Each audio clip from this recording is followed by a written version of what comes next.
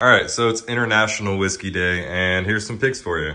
Bricolade, 10-year, Port Charlotte, heavily peated, fantastic.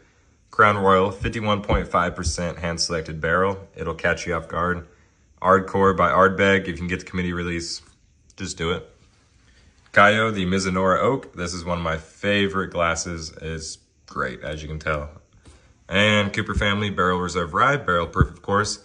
This is a just fantastic bottle. Everyone I've shown has found love with it. I love it. And then TX Whiskey, the cognac cask. This was the Master Distiller's final kind of creation before he left. And it's another fantastic bottle.